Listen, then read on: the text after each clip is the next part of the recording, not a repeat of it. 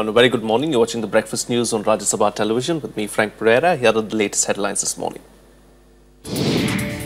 A day after a Delhi court bans a global broadcast of the documentary India's Daughter, BBC telecasts it in Britain. Government keeps option of joint session open after passing insurance bill amid opposition in the Lok Sabha. Yogendra Yadav and Prashant Bhushan removed from Aam Aadmi Party's top decision-making panel PAC, decision taken in marathon meeting of its national executive. And US ambassador to South Korea attacked in Seoul. Attacker suspect to be opposed to joint South Korea-US military drills. The BBC telecast a documentary on the 2012 Delhi gang rape late last night amid efforts by the government to block it. A Delhi court had upheld a ban on the film. The documentary India's Daughter is produced by Leslie Udwin. BBC's Channel 4 telecast it from 3:30 a.m. A BBC statement defended its decision, stating that the documentary provides a revealing insight into a horrific crime that led to protests across India demanding changes in attitudes towards women. In India, the BBC's Newsnight programme broadcast an 8-minute edited version of the film. The screening of the documentary sparked a raging debate in Parliament yesterday. The government told both houses that there was a conspiracy against India through the telecast. Well, the foreign documentary sparked outrage in the Rajya Sabha yesterday. Home Minister Rajnath Singh said that the government will not allow airing the documentary on Indian television channels and assured a thorough probe to find out who allowed the shooting of the film inside Delhi's Tihar jail. The foreign documentary on the Delhi gang rape case triggered uproar in the upper house on Wednesday. Members raised objections during a reference to International Women's Day, slamming the outlandish remarks by one of the convicts, Mukesh. जो TV channel हैं, उन पर ये film नहीं दिखाई जानी चाहिए, number 1. Number जो डीजी जेल है उस समय के और जो अधिकारी हैं उनके खिलाफ कार्रवाई हो, इसका आश्वासन दिया जाना चाहिए। आपको तुरंत कार्रवाई करनी चाहिए थी। 2 दिन से ये बात चर्चा में आ रही है। आप लोग विचार करेंगे, उसके बाद करेंगे। ये crocodile tears नहीं चाहिए औरतों को। The chair also took strong exception to the interview and demanded government's explanation. After committing a horrendous, heinous crime, he is justifying it. It is unbelievable. So I want the government to take action. How the interview came, take action and report to this house. And you are doing this. All women members from opposition benches trooped into the well for allowing the convict to give an interview. They were joined by their male colleagues from the opposition parties, forcing the chair to adjourn the house for 15 minutes. House is adjourned for 15 minutes. 15 minutes. When the House reassembled, Home Minister Rajnath Singh sought to mollify the agitated members. He said the terms and conditions were violated by the documentary maker. The Home Minister said that a restraining order had been obtained against the telecast of the documentary on International Women's Day on Sunday, and a report has been sought from Tihar jail where the convict was interviewed. The government has taken necessary legal action and obtained a restraining order from the court disseminating the contents of the film. Our government condemns the incident of 16 December 2012 in the strongest possible terms and will not allow any attempt by any individual, group or organization to leverage such unfortunate incidents for commercial benefits. Some women MPs also staged a walkout as a mark of protest and urged the government to ensure speedy justice for the victim. However, there were voices in support to telecast the documentary. But the reality is, what the man spoke reflects the views of many men in India. And why are we shying away from that? In everything glorifying India and we are perfect, we are not confronting the issues which need to be really confronted. We were very surprised in the last 2 days when this topic was the burning topic of the day, as to how those people got permission. I am told that the permission was given as a study case, not to be used outside at all, not to get into the public arena, and to be used as an input for how to deal with such criminals. Be it as it may, that may have been the case. then today the inquiry has to be made how it all got into the public arena. Jin jail के अधिकारियों ने उनको ये permission दी, तो जो भी इसमें अधिकारी लोग हैं, तो माननीय गृह मंत्री जी से मेरा ये कहना है कि आपको इसकी एक जांच बैठानी चाहिए. The Home Minister also said that he has spoken to Information and Broadcasting Ministry and told them to explore ways to ensure that the documentary was not broadcast even abroad. Kriti Mishra, Rajya Sabha TV. Well, the debate over telecast of the BBC documentary also rocked the Lok Sabha. Home Minister Rajnath Singh said that he was stunned as to how permission was granted for the convict's interview to take place inside the jail. अध्यक्ष महोदया, जिस documentary को लेकर केवल यह सदन ही नहीं बल्कि सारा देश इस समय सचमुच अपने को शर्मिंदगी महसूस कर रहा है, उसके संबंध में इस सदन के भी सम्मानित सदस्यों ने भी अपनी चिंता व्यक्त की है और अपनी नाराजगी व्यक्त की है. मैं यह सदन को अवगत कराना चाहता हूं कि इस घटना के संबंध में ज्यों ही मुझे जानकारी मिली, इसी प्रकार की नाराजगी मेरे अंदर भी पैदा हुई थी और तुरंत संबंधित अधिकारियों को टेलीफोन मिलाकर मैंने इस संबंध में जानकारी हासिल की. The Home Minister looking to calm strong opposition protests as members demanded action over the December 16, 2012 gang rape convict being allowed to give an interview from inside the high-security Tihar jail. Singh informed the House that the NOC to shoot the film was given by the Home Ministry in 2013 under the UPA government. However, restrictions laid down were flouted. 24 जुलाई 2013 को यह documentary, इस documentary के लिए उस convicted जो inmate था, जो convicted जो अपराधी था, उसका इंटरव्यू लेने के लिए इजाजत दी गई. एक रेपिस्ट का इंटरव्यू लेने की इजाजत ये कैसे दी गई, किन परिस्थितियों में दी गई, ये सचमुच ये बहुत ही चौंकाने वाली घटना है. Earlier during the 0 hour, several women members demanded a detailed inquiry and strong action against those responsible for lapses in adherence to norms. Shame that statement made in the documentary you see in the newspaper. Madam, it is very shocking. It is very shameful for the whole Indian community. Very shameful. We should protest strongly. The whole House should protest against this. We have to tackle this problem right from the grassroots, from where the mindset becomes such that you insult women, you do not understand that they give consent. The right to their bodies to give consent is theirs. It cannot be abrogated to somebody else. They need to be able to feel safe at all times. Delhi Police has obtained a restraining order from the Delhi High Court prohibiting transmission of the interview till further orders. The Home Minister met the Delhi Police Commissioner on Wednesday evening. A probe is being carried out into restrictions not being followed. Today we obtained we moved the competent court, and the court has given regularized the order of the duty magistrate, and a copy of the order has been served on BBC also by our officers, and we have also circulated it among various media agencies as well as electronic media, so that there is no transgression of law by any print or electronic media organization. The hour-long documentary film is based on extensive interviews of the victims' parents, the convicts and their families. One of the jailed convicts blames the victim for the gang rape. The filmmakers plan to challenge the ban in court. Pranav Goswami's report for Rajya Sabha Television. Well, the Lok Sabha passed the Insurance Laws Amendment Bill on Wednesday. The government has said that the bill keeps in mind the needs of the insured, though the opposition kept up its tirade against the bill. Yasmo.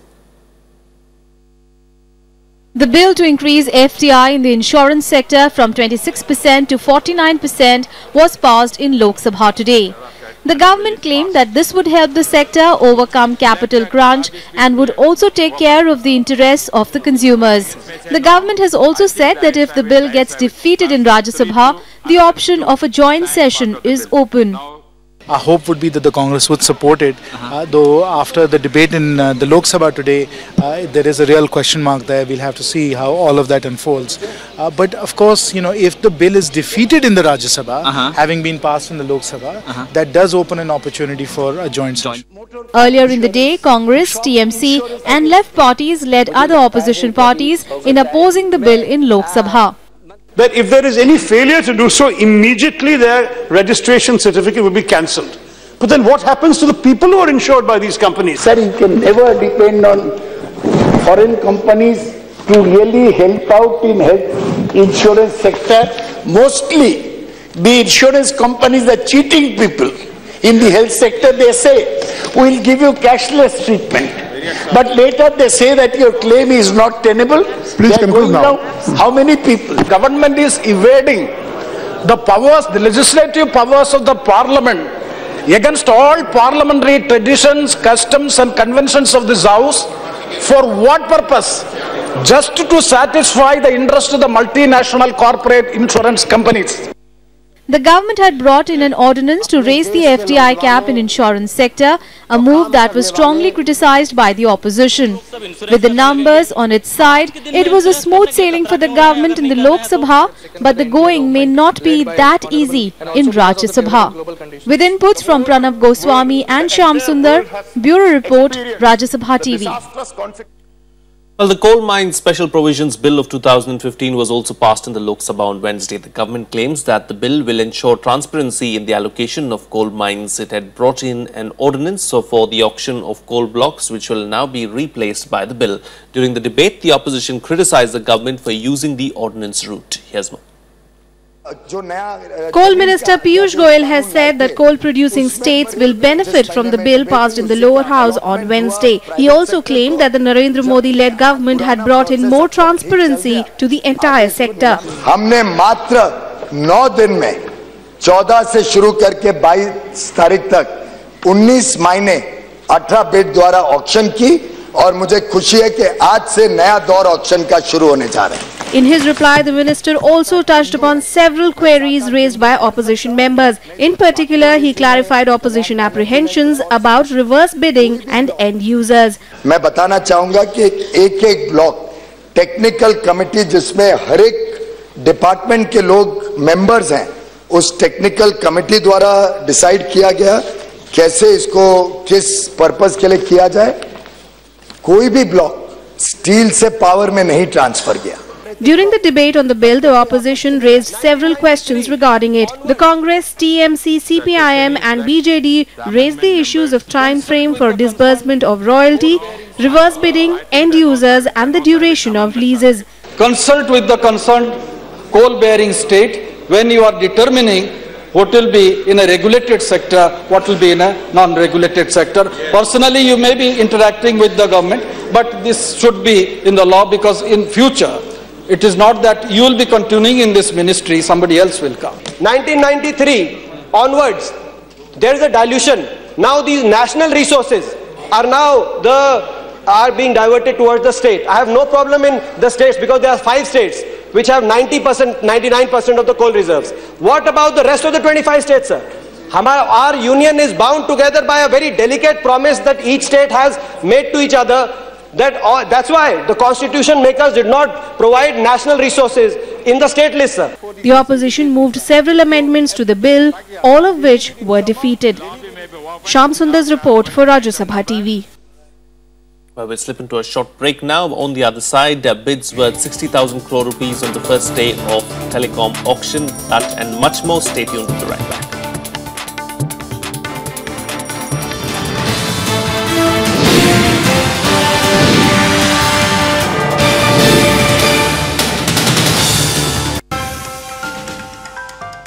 In the Maths Factor, we travel through time and space and see how maths has evolved and how it is a part of the world around us. Join us on Rajya Sabha television. Watch the Maths Factor every Sunday at 8 AM.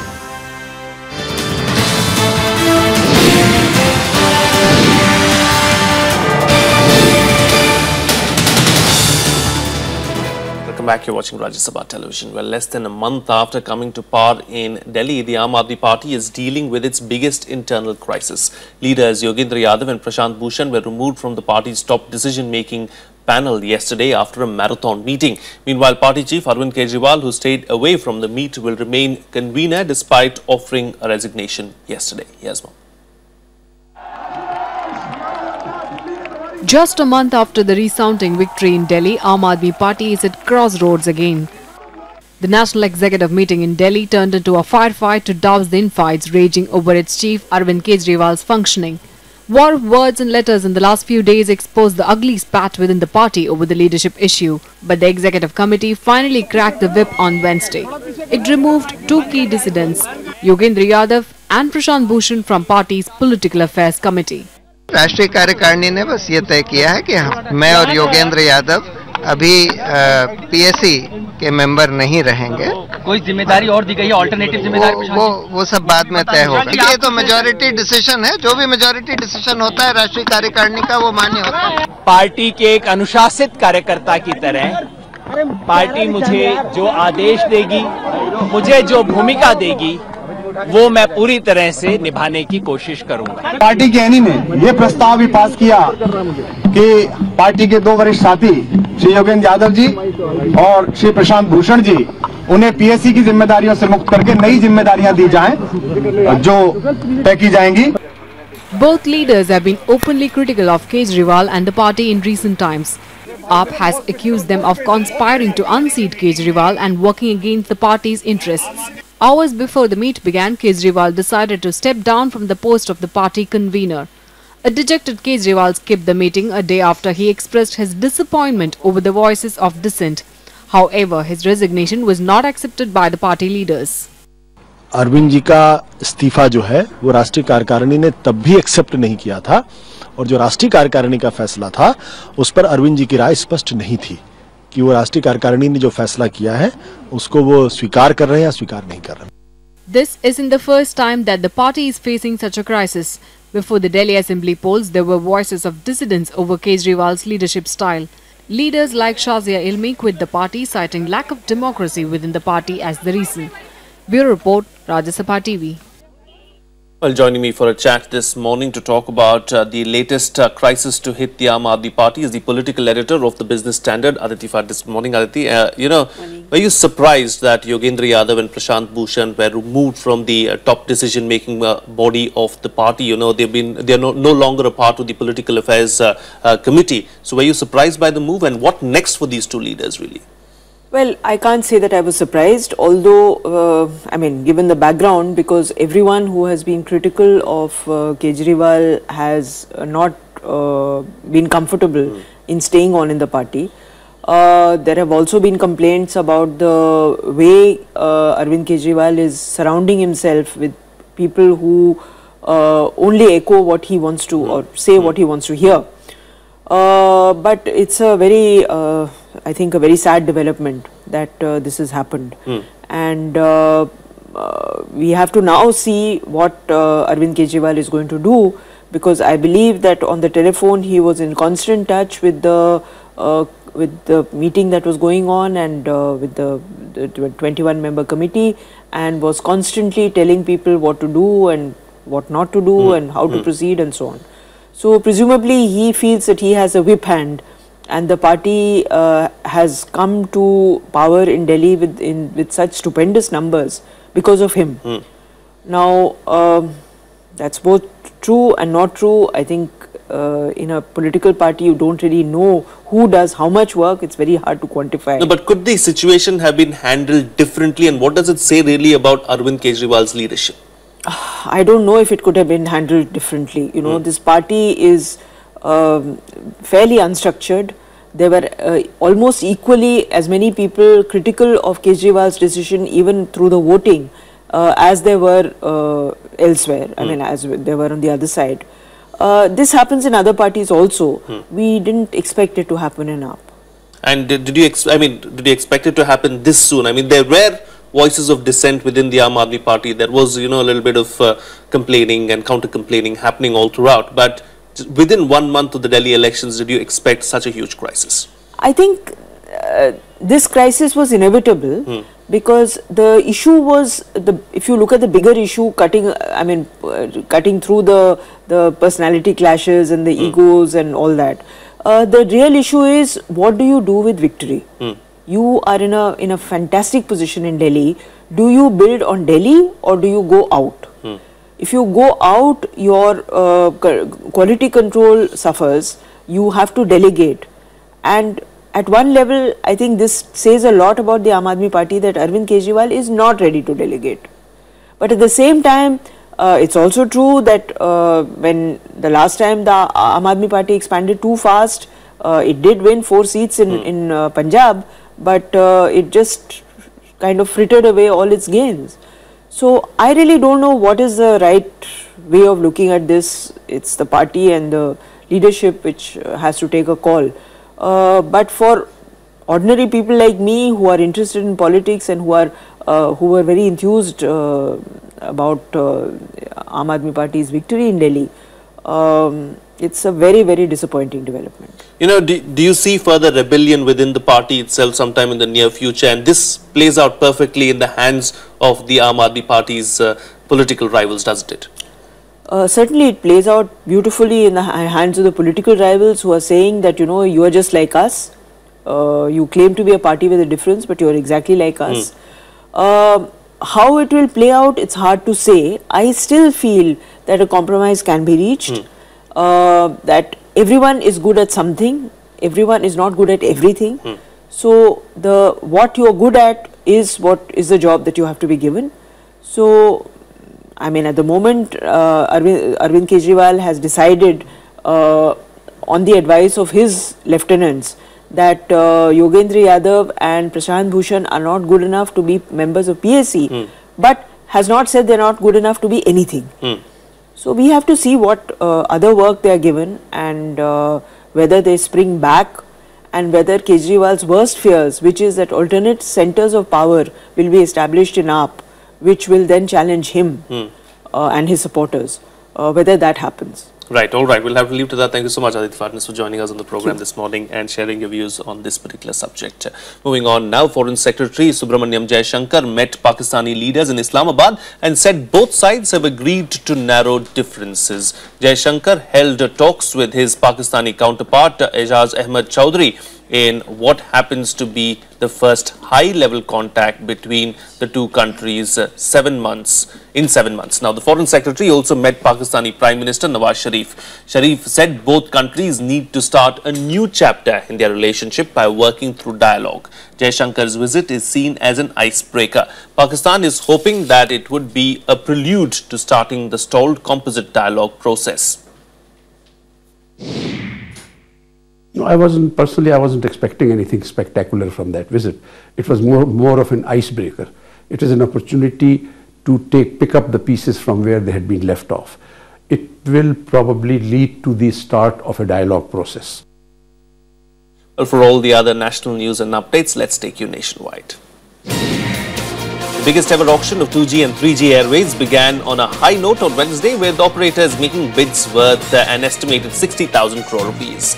6 rounds of bidding in all 4 bands were held. The procedure will continue today as well. The government expects to raise nearly 1 lakh crore rupees through the auction. The centre has announced setting up city-wise task forces to draw up action plans to develop Ajmer, Allahabad and Visakhapatnam as smart cities. They will have representatives from Ministries of Urban Development and External Affairs, state governments and cities, and the United States Trade Development Agency. Trinamool Congress has nominated trade union leader Dola Sen for the by-election to a lone Rajya Sabha seat on the 20th of March. The seat fell vacant after the resignation of Srinjoy Bose in the wake of the Sharda chit fund scam. Srinjoy's term was due to expire in August 2017. Nominations can be filed till the 10th of March, while polling will be held on the 20th.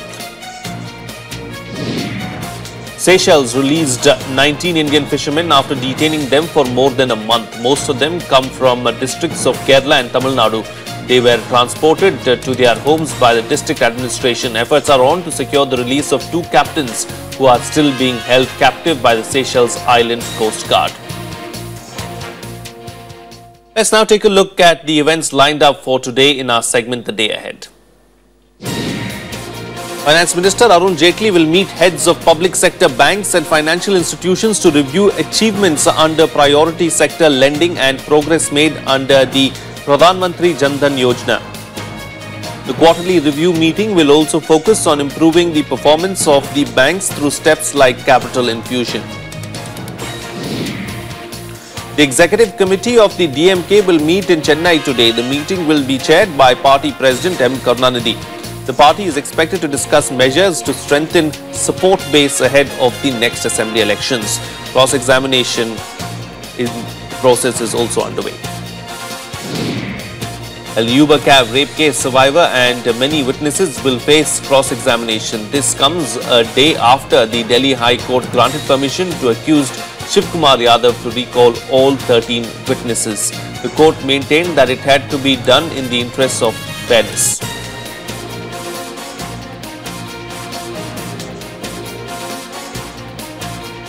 Moving on to some international news now. The 3-day-long negotiations between Iran and the 6 major world powers ended late on Wednesday without a structured final deal. US Secretary of State John Kerry said tough challenges remain to seal the agreement with Iran to stop it from acquiring nuclear weapons. He, however, pledged not to be distracted by external politics to seal a deal. He also insisted that simply demanding Iran's capitulation was no way to get a nuclear deal with the Islamic Republic. His Iranian counterpart Mohammad Javad Zarif also acknowledged that progress had been made in the talks, but much work remained. Talks will now resume on the 15th of March. We continue to be focused on reaching a good deal, the right deal, that closes off any paths that Iran could have towards fissile material for a weapon, and that protects the world from the enormous threat that we all know a nuclear-armed Iran would pose. We will return to these talks on the 15th of March, recognizing that time is of the essence, the days are ticking by, and important decisions need to be made. We are not far from reaching an agreement. There are gaps that need to be filled, serious ones. But that doesn't mean that they are not, we are not capable of moving forward. Well, for more international news and updates, here's our World Wrap. At least 32 miners were killed in a coal mine blast in eastern Ukraine on Wednesday. The blast took place near the bombed-out shell of Donetsk airport. The accident comes nearly 3 weeks into a ceasefire deal that was held for the most part. Edward Snowden says that he is not being offered a fair trial if he returns to the United States. The United States wants Snowden to stand trial for leaking extensive secrets of electronic surveillance programs by the National Security Agency. A Turkish Airlines plane carrying 224 passengers was evacuated after it missed the runway on landing at Kathmandu airport. The incident took place after the aircraft took a circle in the sky before landing due to poor visibility. All 227 passengers and 11 crew members were safely evacuated.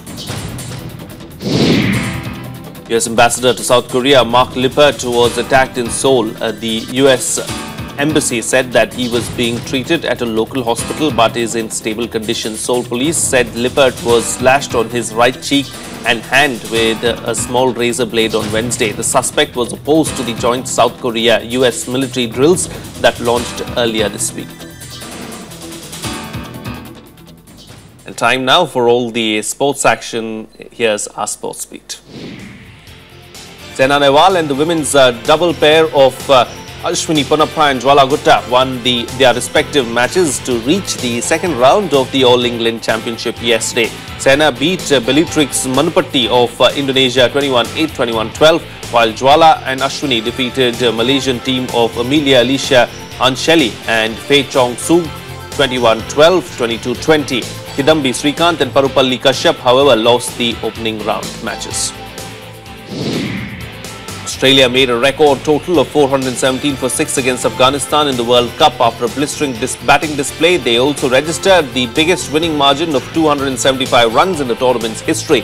David Warner hit 178 of 133 balls. Steve Smith scored 95 while Glenn Maxwell struck 88 in 39 deliveries. Afghanistan were dismissed for 142 with Mitchell Johnson and Mitchell Starc sharing 6 wickets. Michael Phelps could be reinstated to the US team for the FINA World Championships in August. The record-setting swimmer was removed from the World Championship team as part of punishment for a drunken driving arrest at the end of September. Well, that's it on this edition of the Breakfast News. Have a nice day.